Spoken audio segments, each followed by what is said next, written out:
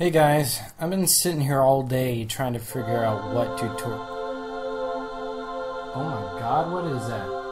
Backlit keyboard all the way! Woo, it's so intense! What does it mean?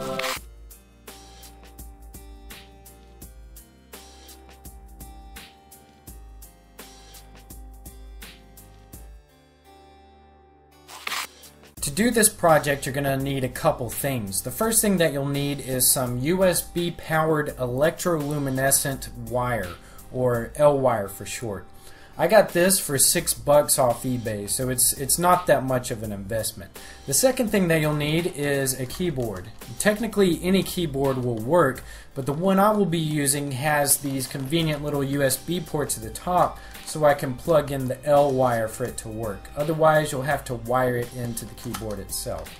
You can also use a laptop keyboard for this project, but it's going to require a little bit more modding because by itself the L wire is too thick to fit underneath the keys, so you'll have to remove some of the keyboard backing in order for this to fit.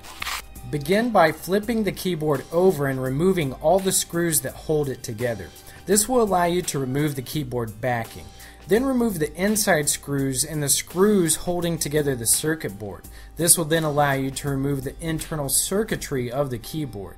Then find the upper right hand corner of the keyboard. When it's flipped over, it should be the corner just above the tilde key. You want to use a knife or a drill to cut a hole into this corner so you can then thread the L wire through the hole. You may need to remove the tilde key in order to completely thread the L wire through. Now comes the tricky part. We need to find a way to fit the transformer into the keyboard. For some of you, your keyboard may already have enough extra room for it. For me, I was able to remove one of the shortcut keys from the top of the keyboard using a Dremel, but you'll just have to see what type of extra room you have. After hot gluing it into place, I reassembled the keyboard and flipped it back over. Using a flathead screwdriver, start removing the keyboard keys. When taking them out, remember to place them in order somewhere else so that you don't forget where they go. Either that or snap a picture of the keyboard before continuing. Once you have all the keys removed, start zigzagging the L wire around the keys. You can hold the L wire into place by putting down dabs of hot glue every couple keys. After you've got it the way you want it, you can replace the keys and plug in the keyboard to see how it looks. Now you should just be able to plug it in and watch it light up. Of course it looks much better in a dimly lit room. Stupid sunshine. Anyway, if any of you other guys want to give this a try, feel free to send me a video response or a link showing me what you've done.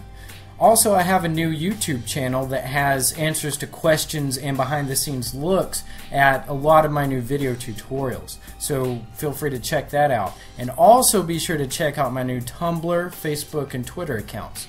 Alright, that's it for this tutorial. For more, go to Tinkernut.com.